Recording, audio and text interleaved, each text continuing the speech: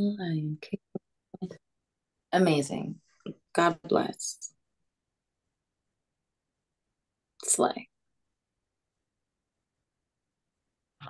All right. Incredible. Thank you.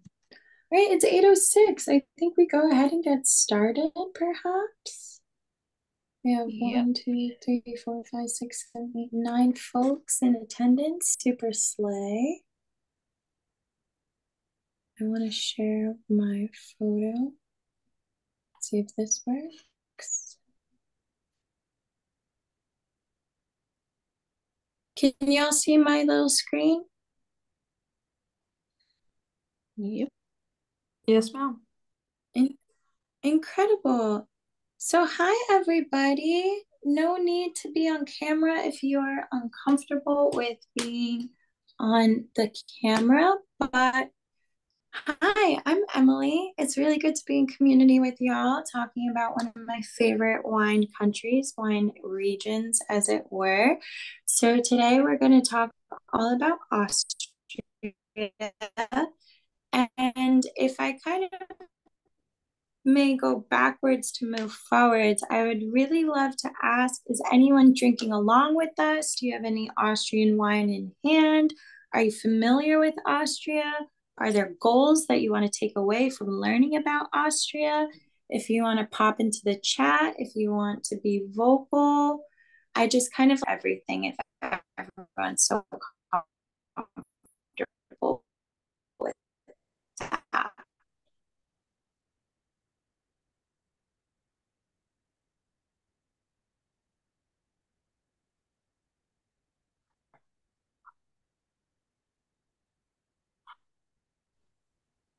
You seem to be frozen and we can't hear you. Pop up into the chat to see if any. Oh Oh, there you no. are Okay, again. let's see. Okay, can everyone hear me all right? Is that good? Yeah, No that's more a lot freezing, I better. hope. All right, bet. Thank you for bringing that to my attention. I apologize for that. Um, what I was saying is that I always like to establish a bit of a baseline before I dive into teaching of where we're all coming from and all of our different frames of references. I think that as long as you establish a base upwards, yeah. So is this anyone's first foray into Austrian wine? Do we have folks who have dabbled beforehand? Oh, we have WSIT 3, Slay. Okay. Austrian besides Riesling. Yes, we're going to talk so much beyond Riesling. That's awesome. Okay, great. Oh, I love this. Love Gruner Veltliner. Yes, we'll talk about her in detail. That sounds awesome. Fantastic. Okay, cute. Very cool. Thank you for that. I just always like to establish a little bit of where we're at. A little bit of context I think is super important. Um, So basically, just a little bit of background on myself. My name's Emily, as I said. Use she, they pronouns. I'm based out of the New York chapter.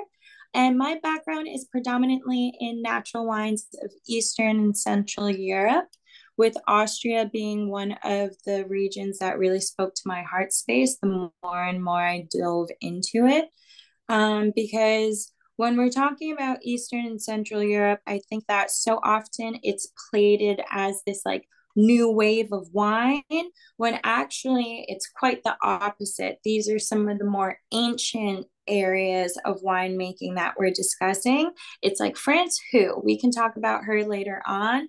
If we're talking about the real origins of wine, we're looking east. We're really focusing on places like Armenia, Georgia, even the Ukraine, as it were, and then seeing that move westward and then finding its kind of settlement into these regions that now we think of as being very classic.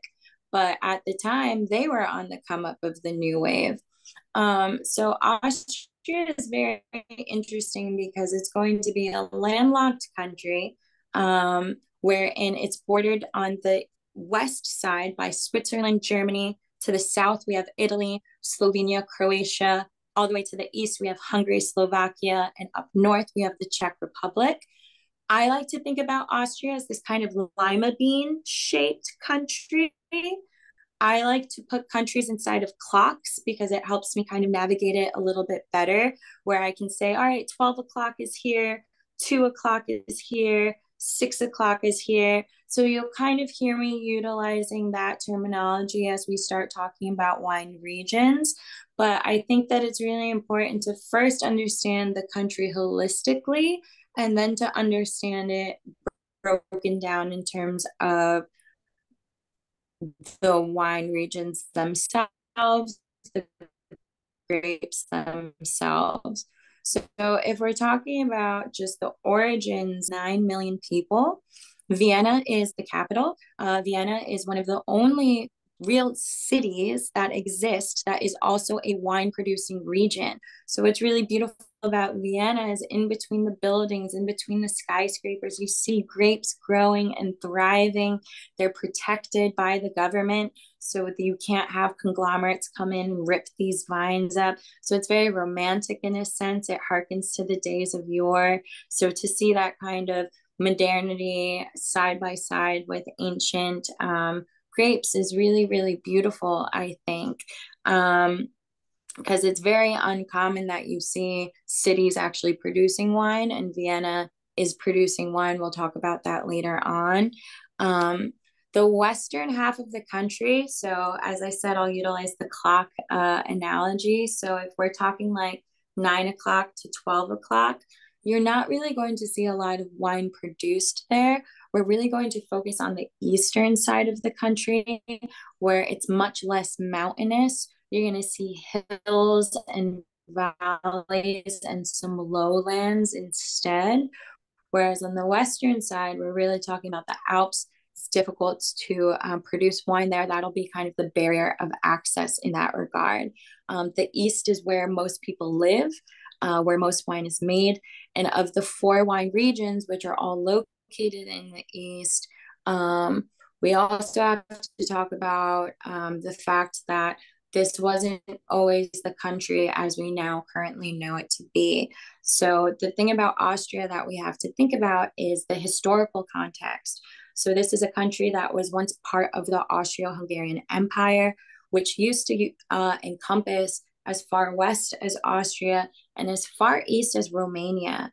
And so what you have to think about when you're thinking about places like Austria is that you can't divorce the grapes from the geopolitical structures that have been in place. So this is a country that's been ravaged by 2 world wars. We had the communist regime at one point. We had that little bitty known as phylloxera in the 1800s as well.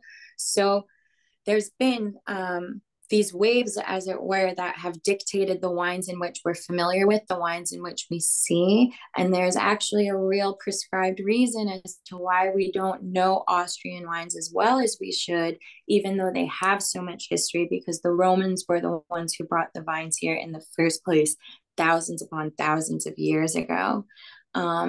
Things to note about Austria that I think are really important is that although it is basically a landlocked country, we're talking about lots of rivers, lots of lakes, lots of sea. So in cold regions, the vineyards are going to need extra light and warmth. And you're going to see that happen based upon the proximity to the water, especially the main kind of player that we're going to talk about is the Danube River. The light is going to reflect off of that river and onto the best vineyard sites, which are going to make those locations surprisingly hot during the day. So you have this beautiful kind of diurnal shift where the nights are very, very cold, but the days can be quite warm. And especially when you're talking about places like Wachau, you can see temperatures get all the way up into the 90s at certain points because you have that reflection of the sun on that river landscape. It's going to release warmth at night that is going to offset some of that cold continental climate. There is one lake in particular that I especially want to shout out, Lake Neusiedlchen, and that is going to be much warmer than the surrounding area. It's a really mystical lake. It's only a few feet deep, actually. And in some years, it's actually evaporated. So these are all mitigating factors that allow for a more kind of Mediterranean climate at times to be exposed and appreciated, while still thinking of Austria as like that cold kind of area that we think of.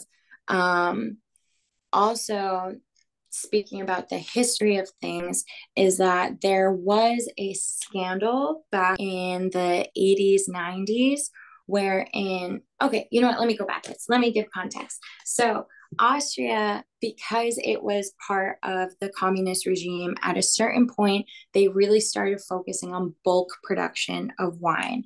So, you started seeing all of the indigenous grapes, the heirloom varietals that they were known for at a certain point of time, those were going to be ripped out and replaced with international varietals. And those were going to be produced in bulk. Now, because of economics and capitalism be capitalizing, you saw that they moved and pivoted towards bulk production. And in doing so, they created their own kind of style that was associated with Austrian wines. Austrian wines have always been known as being really racy, really acidic, kind of enamel shredding in how acidic they can be, very lean, very austere. But in the 80s and 90s, a certain group of winemakers started actually adding diethylene glycol into the wines, which is a component of antifreeze. And when that was found out, everyone was shook, right? And what's kind of funny, and I won't say funny in a sense, but what's interesting is that Austria is not the only country who has done this. Italy, at one point or another, also did the same kind of thing, but Austria was really called out for it hard, and you saw all of their sales plummet.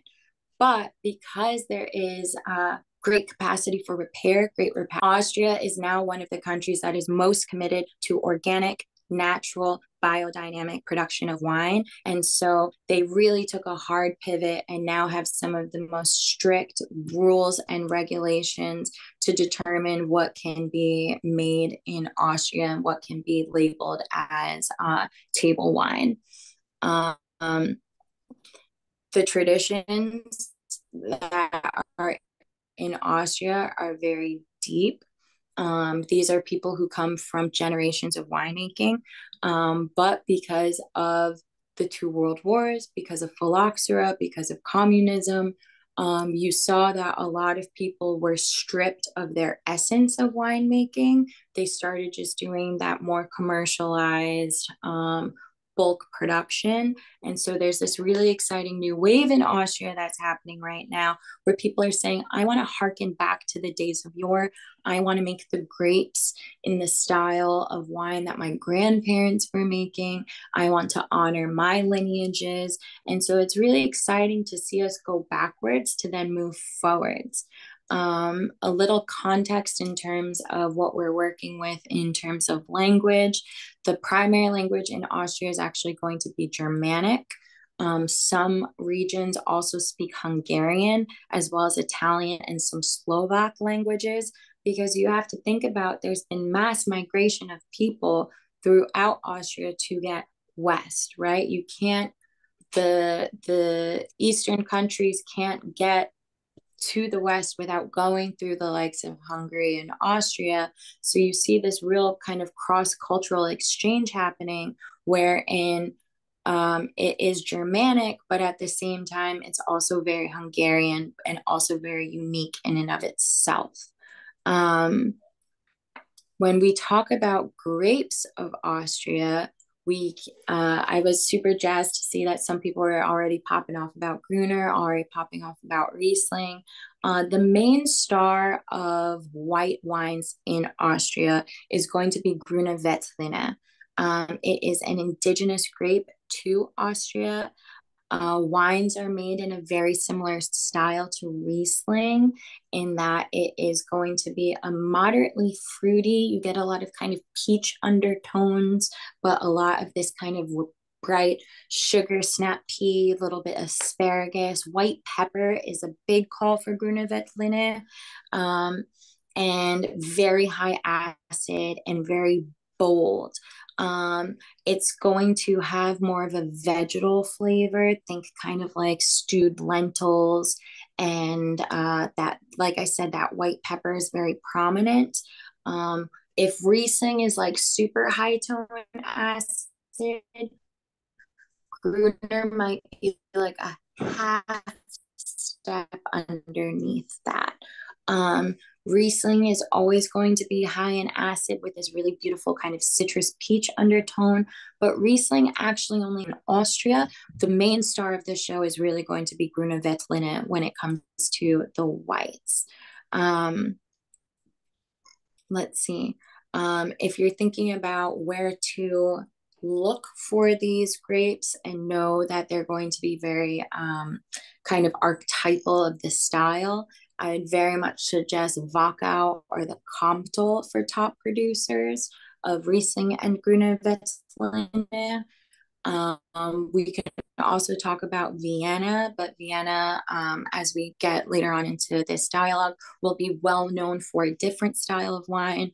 So if you're looking for just like, I want to know what Austrian whites really showcase and really kind of are typified by, I would definitely suggest looking for wines from Comtal or Wachau.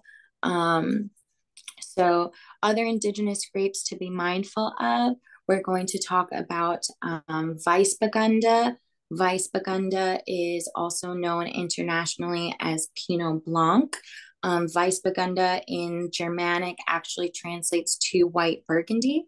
And back in the day, it was actually confused in Burgundy for Chardonnay. So you're going to see a lot of overlap within that in terms of the way it expresses itself, in terms of its preferences for terroir, for soil, and all of that kind of nuance, if you will.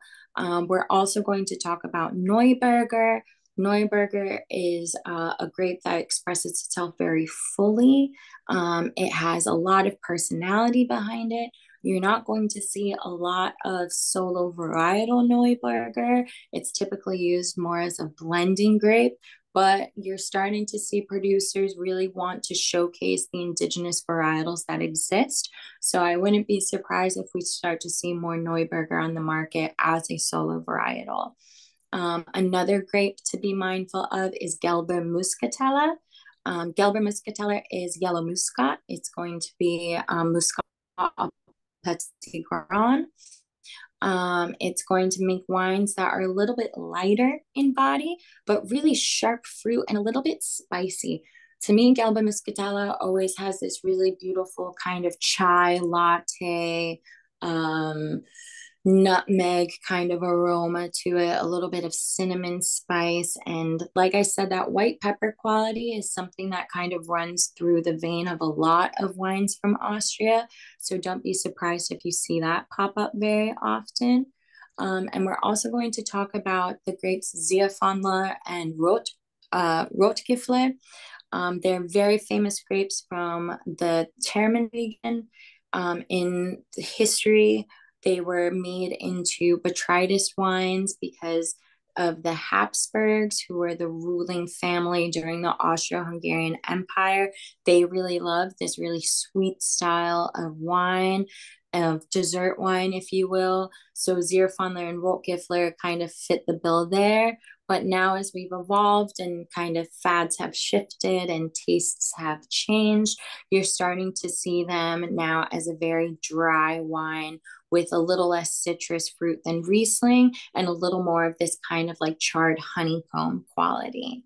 In terms of international varietals for white wines that you see in Austria, we're really going to be talking, like I said, about Pinot Blanc, Sauvignon Blanc, as well as Chardonnay. And there's also some plantings of Pinot Gris as well. Um, Something that Austria isn't as well known for, but they very much should be, are going to be their red wines.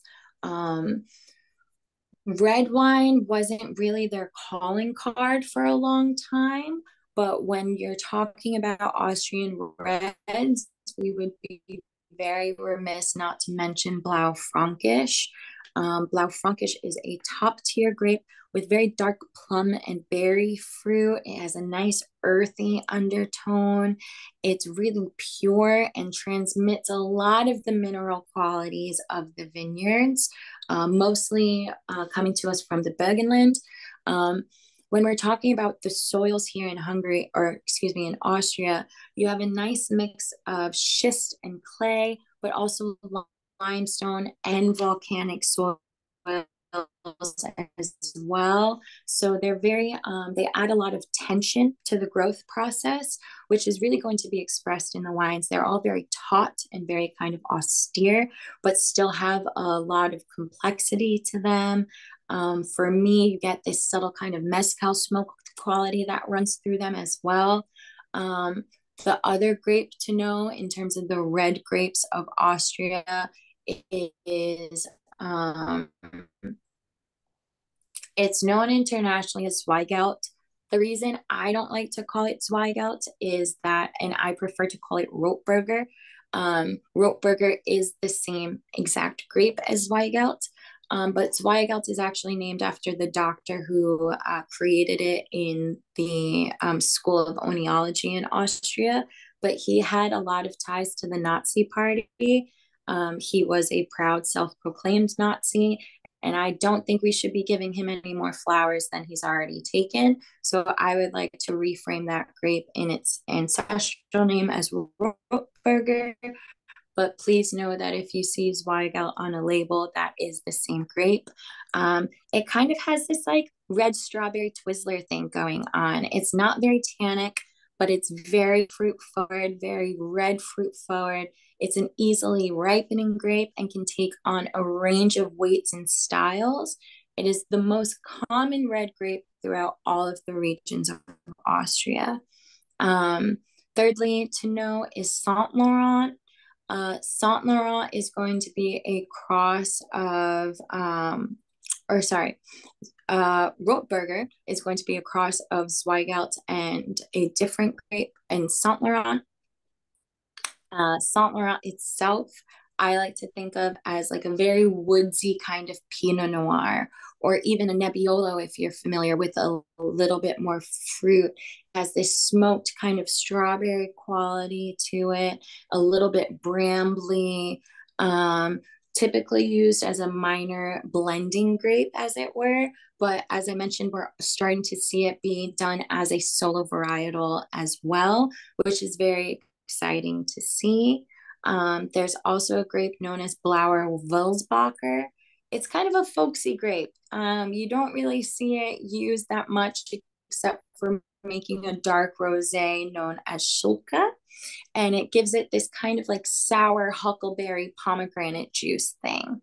In terms of international red varietals that you'll find in Austria, we're talking Cab Franc, we're talking Pinot Noir, we're talking Cabernet Sauvignon, and we're also talking Merlot.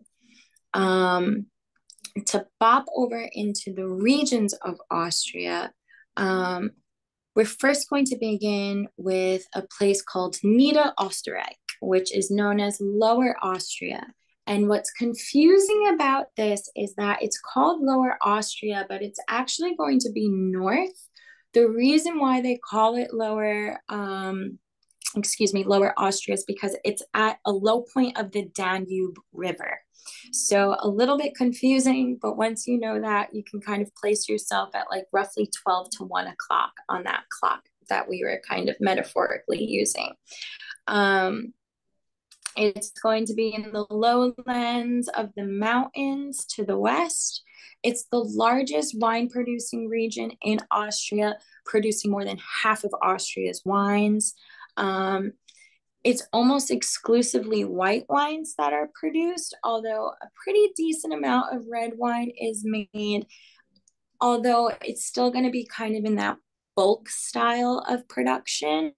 We are starting to see some producers really stand alone and make really beautiful, well-composed red wines from here, but they're still a little bit in the minority. If you from Lower Austria are going to be Gruner or Riesling, and they will be medium-bodied, dry white wines with a lot of kind of peachy fruit undertones. Some important sub-regions to note in Lower Austria are the Wachau. The Wachau is Austria's most prestigious region, one of the top white wine regions in the world. And vineyards here cling to the slopes above the Danube, so they capture the sun's reflection and warmth, which allows for more ripening on the vine, which allows for the acidity to be in better balance to the sugar.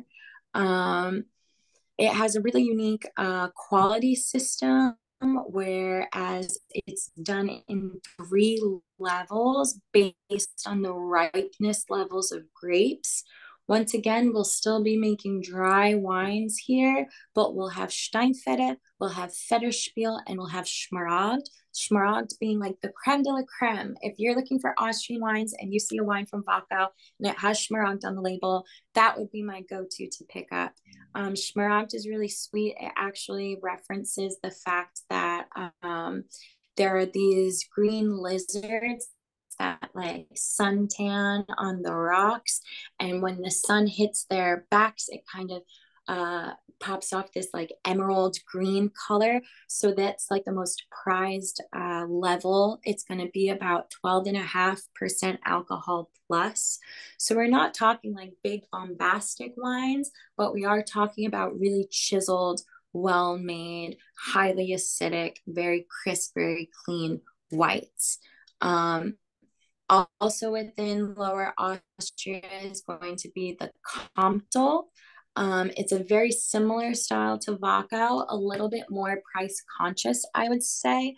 And instead of coming from the riverbanks, the best wines from Comtal are going to be from the steep vineyards that are really hot, that are on primary rock. If you're looking for super bang for your buck, I would say check out the Kremstal. It's going to be basically more affordable versions of the Wachau and Comtal. If you continue going on, you also have Triesental and Wagram. They're going to be larger and a bit warmer north and south of the Danube. So you'll have fuller expressions of Gruner, some reds, and there's this grape also known as Roter-Veltliner that is well known in the Wagram, but you're not going to see these as popular on the exported market. You'll see these wines really be kind of kept closer to the vest on the domestic market. We don't really see them being exported that much in this current economy, as it were. One region that I would be remiss to mention would be Weinviertel. It is a large expanse covering the northeast of the country, and there are some warm pockets of Weinviertel, but for the most part, it's pretty cool. It's really affordable in terms of land. So if you're looking for like the come up area, I would say check out Weinviertel, especially for like the natural wine scene. You're starting to see a lot of young folks plant down, or no pun intended, but like put down roots there, because it is a lot more affordable than the likes of Wachau and Comtal, as it were. We also are going to talk about, as I mentioned, Vienna. Vienna is, like I said, one of the only cities where vines are grown on a commercial scale. And the wine that I really want to point out for Vienna is going to be a style of wine known as Gemützersatz. Gemützersatz is basically a field blend, because when you go into Vienna, they don't really take the time to differentiate white grapes versus red grapes. They're really kind of co-planted all together. So think about just like shopping cart style, a little bit of this, a little bit of that, a little bit of this here, all co-fermented together. For Gemützersatz, about 50% of it has to be indigenous grape. So you could have a Gemüsersatz that's predominantly Grüne Veltliner blended with the likes of Pinot Blanc, Chardonnay, Sauvignon Blanc. I mean, you could have 12 different grapes thrown into this cuvee and it could still be called a Gemüsersatz.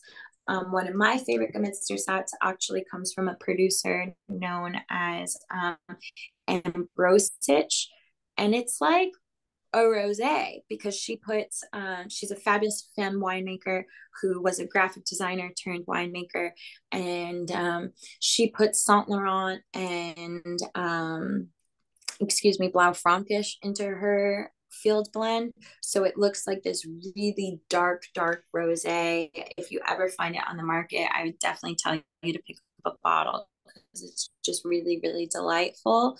But they all have this kind of crunchy acidity.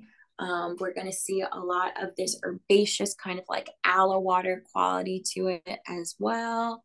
Really delightful. They're very crisp, but they're very clean and very traditional. But we're starting to see them done with a more modern kind of sense. Producers to look out for that I would highlight for you guys are Christian Schiede, Gut Agal, Klaus Pressinger. There's a producer known as Heinrich, who is one of my absolute favorites. He does like a skin contact muscat done in concrete. That's really delightful. But very clean, very crisp, aromatic wines are going to be coming to us from these areas. Most south, we're going to find Styria. And Styria is going to be interesting because Styria is very volcanic in its expression of things. You see a lot of biodynamic producers finding their way to Styria. You find Chardonnay here, but it won't be called Chardonnay. It'll be called Morillon or Morillon, which is the local name for Chardonnay. And these aren't, like Robert Parker, California Napa Chardonnays. They're going to be much more crisp, clean, austere, much more the likes of Chablis.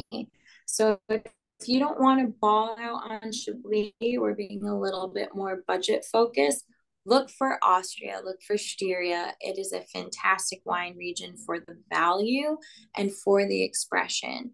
I would say the producers to look out for in Styria. My absolute favorite is Shepe. They're a biodynamic producer who produce predominantly white wines, and they all have labels depicting different garden bugs. So you'll have like their salamander bottling, their stag beetle bottling, very modern interpretations. We also have Sepp Muster, a husband-wife team that do really delightful kind of old school versions of Austria with a slightly new wave take, a little bit more pop punk. But the thing to note about all of these producers is that given that pivot in the 80s and 90s away from the commercialized bulk production, most of these producers will be organic. Most of these producers will even be biodynamic, whether they're certified or not, they'll still follow those principles. So it's a very exciting region to focus on when you're talking about the future of natural wine, and natural wine without necessarily being what's the word I'm looking for? I think that we've kind of pivoted so far in the natural wine movement where it's like, oh, this has so much sediment in it and it tastes like kombucha and it's a little fucked up, and that's natural wine. That's not in Austria for the most part. They're going to be very crisp, clean, well dialed in, complex, well-made, sophisticated bottlings that also just happen to be incredibly naturally produced. I feel bad because I'm not the techiest of persons, and so my slideshow that I had planned wasn't working out, so I only have this map to show you guys, so I do apologize. But if you all put your, or would be kind enough to put your emails in the chat, I am more than happy to send you all of my notes on this. I know I've just been kind of going off the cuff without being able to kind of you know, like the bouncing ball of back in the day when you would like sing along to songs. I wasn't able to provide that for you, and I greatly apologize. So if you want to put your emails into the chat, I would be more than happy to send you all of my notes as well as send you reference points as well. Um, oh, Slay, thanks, y'all. Okay, cute. Very cute. I will make sure to do that. Absolutely. And thanks for bearing with me. I get so nervous. I feel like I'm talking to myself in this like massive Zoom. Um, great. Okay, dope. I'll make sure to send that along for y'all. In this moment of kind of pause, does anyone have any questions or anything that's popped up for them that they're curious about?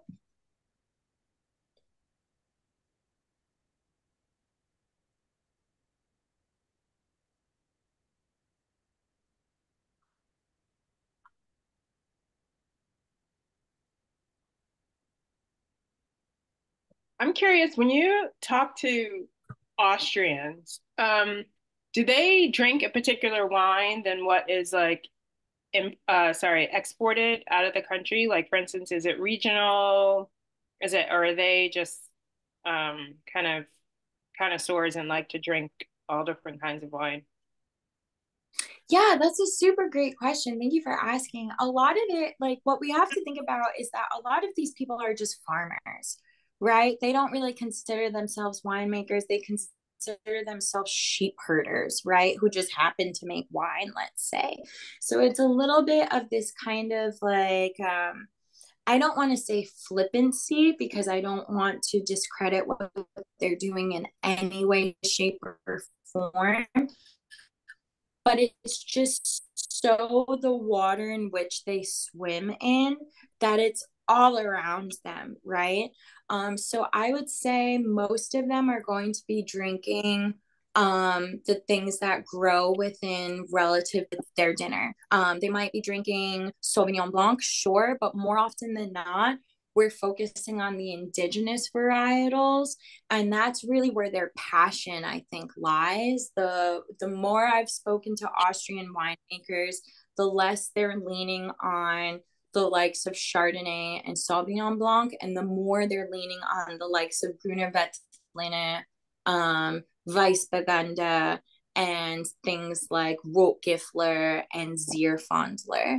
And I really think that's kind of the movement we're moving towards, is that reclamation of indigenous varietals rather than leaning on kind of the necessary crutch that international varietals were. Like they did play a very important role, but I do see them starting to pivot away from that and really refocus and reframe a commitment to the grapes that were naturally found there for so long.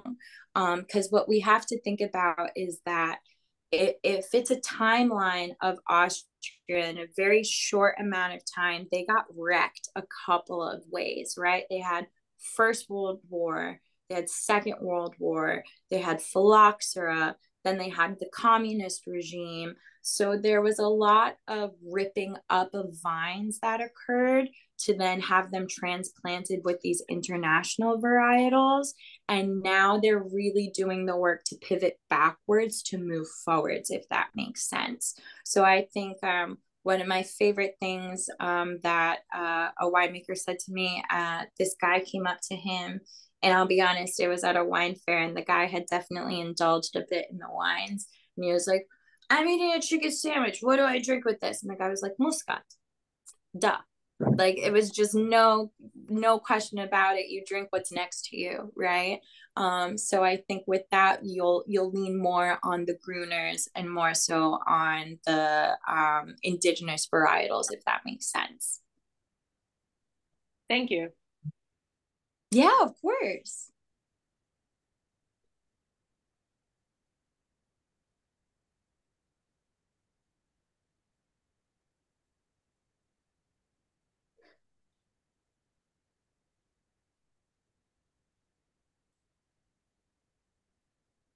I'll ask another And I think, question. Oh, okay. yeah, please. Are there producers that I know you mentioned some regions that we should look for. So are there some like particular, I don't know, your top three producers that, like, if we see them in a wine store, like you must get? I'm gonna pop them into the chat right now. If you have, if you get a bonus from work, this is the producer to get. They're expensive, but this is my favorite producer. Oh no, I did that as a direct message to Kelly. Let me put it into everyone meeting group chat. Shepe is like archetypal Austria, and their wines are absolutely stunning. So I would say Shepe would be one of the absolute people you shouldn't miss if you're able to get your hands on a bottle. One of my absolute favorites and very, very pristine expression of Austria. Another one would be that's a little bit off the beaten path, a little bit, dare I say, a little funky, would be Strohmeyer. I'm going to go throw that into the chat. And let's see. If you're looking for very classic, I would say Knoll. I don't want to say that they're boring because I would never, but they're so, do you know when something's done so well that you just kind of are like, eh? Does that make sense? I don't know. Those wines are really, really beautiful and really well manufactured, but they're not as jazzy and kind of high tone as, let's say, a Shepe. Another one to know is Tannat. They make a beautiful Chardonnay. They call it Morillon. That is a fantastic producer. A very culty producer that you'll see very often is Gut Agau. They made like a family of wines. So if you ever see, they have these illustrations on the bottle of faces, and every face is a different like member of the family. So it's like Winifred is like the cheeky, cute young femme. Sicily is their like new kind of like non-binary take on a person. And is a field blend and is their answer to kind of Gemützersatz. So that's kind of a fun one. They are a little pricey. We are starting to see Austrian wines get a little bit more expensive than they were back in the day, which has me feeling a couple of different types of way. Part of me is like, yes, they deserve it. My wallet is like, please don't. But I would say that those are some of the top ones to keep your eyes out for. I had a question. Please. You're doing a great job, by the way. And thank you. I'm like super nervous. I appreciate that. No, you're welcome. And I might have missed this because I had to step away for a little bit. Yeah. Did the wine production in Austria suffer at all because of any of the world wars, such as like Champagne was affected by World War II? Was like Austria affected by like World War One and any of those sorts of things? 1000%. And what's so basically like the Austro-Hungarian Empire is something that if you want the hot goss on Europe, study the Austro-Hungarian Empire because it is like the real housewives of Europe. I mean, there is so much, I hate to call it gossip, but at this point, there is so much gossip from that era of just stuff going on because you had so many instances of Austria being this big to then being this big to then being this big to then being that big to then going back to being this small, just because of all of the passing on and all of the conquering, the losses, the wars. It's a place that I think that when we think of Central and Eastern Europe, we would be absolutely remiss to not divorce it from the fact that these are places that have experienced wars upon wars upon wars and systems of oppression, much as, I mean, this is unfortunately the world in which we live in currently. But grapes aren't immune from that, right? Wine isn't immune from that. So because of that, Austria really, really saw a decline in wine making. um, because of the fact that they were just ravaged by wars. And then phylloxera came along. They lost many of their plantings when the communist regime was in power. I mean, Austria, I don't want to say it was lucky because I don't want to discount all the like atrocities that occurred, but Austria is pretty lucky in that they got accepted into the European Union pretty early on. If you look to their neighbor Hungary, Hungary was not so lucky in terms of being accepted into the EU early on. So there was a little subtle level of protection that Austria had because it was adopted into the West very quickly, all things considered. So that allowed for a lot of rebuilding to happen at a much more expedited rate than, let's say, its neighbor Hungary, who is still kind of dealing with the ramifications of that. So you saw a lot of the indigenous varietals lost. You saw a lot of winemakers stop making wine. And you also have to consider the fact that when the communist regime was in power, they didn't really designate Austria as a winemaking country. It was used for other things, much like Hungary, for instance, was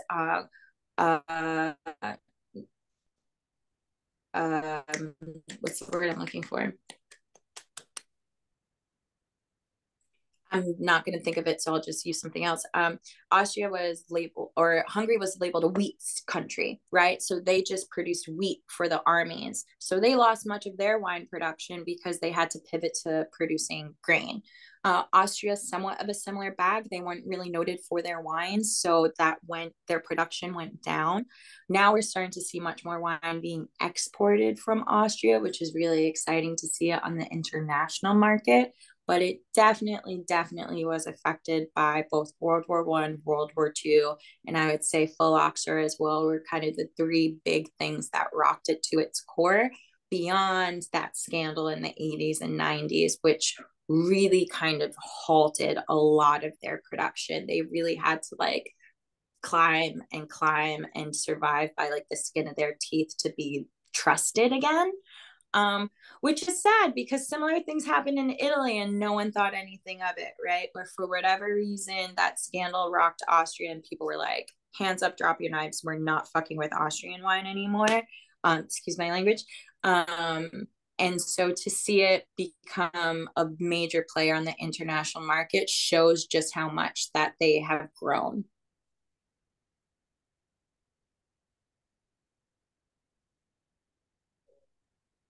Thank you. I have follow-up questions, but I'm gonna stop because I can talk about wine and history like forever. So I'm not gonna take it's up my chat. favorite. But thank you for answering the question. Yeah, of course. Happily. And we have a couple more minutes if anyone has any questions.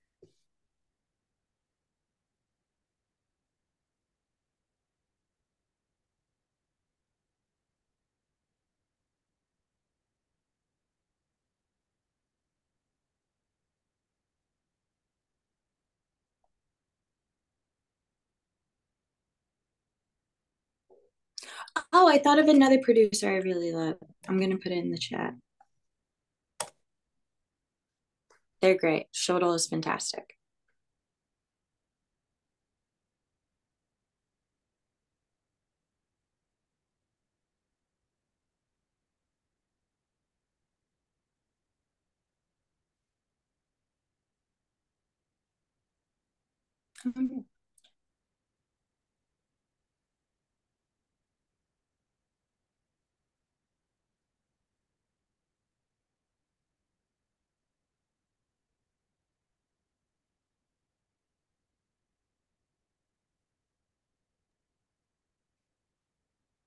How are we So feeling about? I'm gonna go ahead and ask my question then. So besides the scandal that happened in the 80s and 90s, which perhaps is more of a conversational ongoing question, what do you think what hampered Austria from being able to bounce into the worldwide market as opposed to like a place like Champagne that was ravaged by war and all of these issues and pretty much taken over by Germany, was able to bounce back more quickly and become this world-renowned region, whereas Austria took quite a bit longer to become a successful region, at least on the worldwide market, in comparison with having the same issues. I love this question. I'm going to answer it more so as Emily than anything else. I think the reason why was probably having to do with the Soviet regime. In that Austria was in this weird tug of war for quite some time, where it was not necessarily a Western country, it wasn't necessarily an Eastern country. It kind of existed in this like state of purgatory, as it were, whereas France has always been very West, right? France also has a lot more access to waterways, right? Whereas because Austria is so landlocked, there's not really the ability to throw something on a boat and get it out of there. You really only have lakes and rivers, and the Danube is really the only major river I'll take that back. There are tons of rivers in Austria, but the Danube is really the only major access point that I could think of. So I want to say that it was probably that kind of tumult that it went through, where it was kind of being in a state of tug of war between the West and the East, that didn't allow for it to fully kind of have its solid identity, which I think allowed for a lot of misunderstanding to just be kept domestic. I don't think that they had really the ability to export. And, you know, there are other things that come into play that you have to consider, whereas in like, to get into the EU, you have to have certain stipulations that you follow. And Austria was really lucky. They kind of, a stipulation of them entering into the EU was that they could only produce like 80% of the wines that they're able to produce. So if they could produce, you know, oh God, I'm so bad at math. If they could produce 100 tons of wine, the EU was like, you can only make 80. Austria didn't have as hard of a time with those stipulations, but they were still made. So I think a lot of these factors are geopolitical, and we can't divorce that from the wines. And I think that would be my answer to that question. Thank you. Yeah, of course.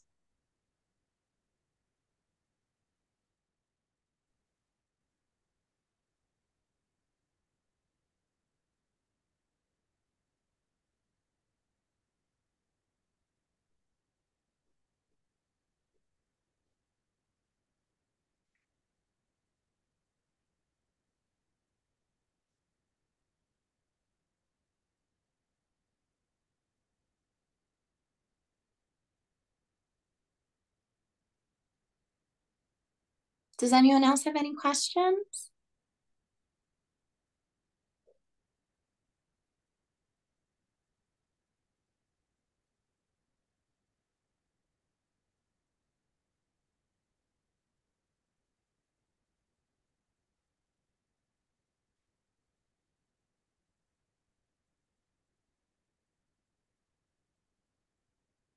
Was this helpful? I hope. I hope we learned one cool thing. Yes, it was helpful. Thank you. Yay! Thank you for that.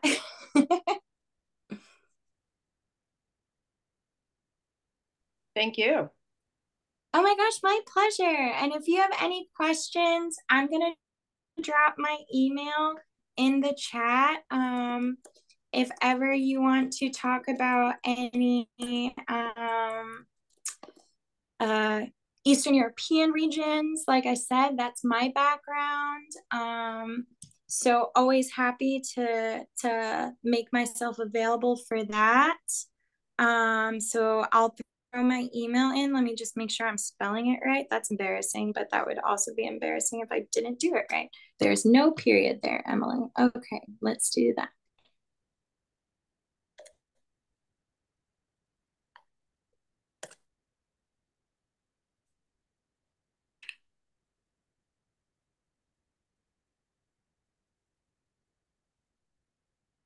Oh, yay, y'all are so Thank you, sweet. Emily. Thank you. Yay, thanks, y'all. Thanks for spending your night with me. If you want to send me the slides and the notes, and I can send it out with the recording to the community so that everybody has access to it, then that'd be great. Fantastic. I will definitely do so. What's your IG, Miss Emily? Oh, okay. I have one that's inappropriate that I'll put, and then I'll put my professional one.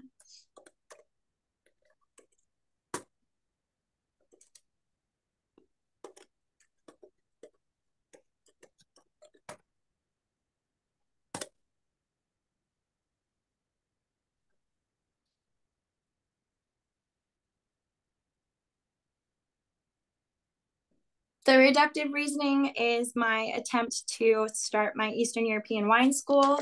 So stay tuned for more information content on that one. If you just want to see what I'm doing in my life, it's the other one.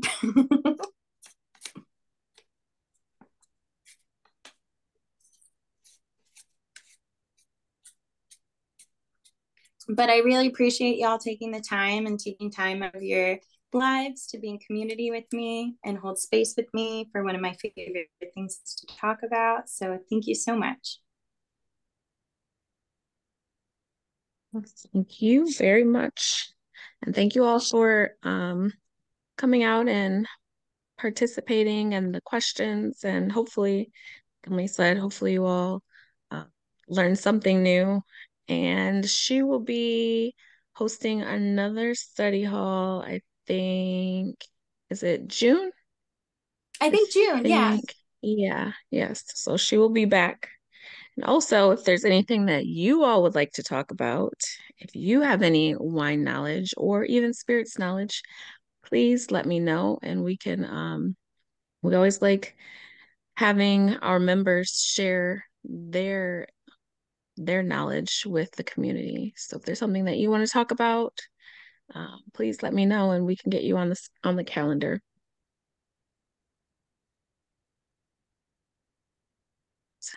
Outside of that, if you all don't have any more questions, everyone have a great night.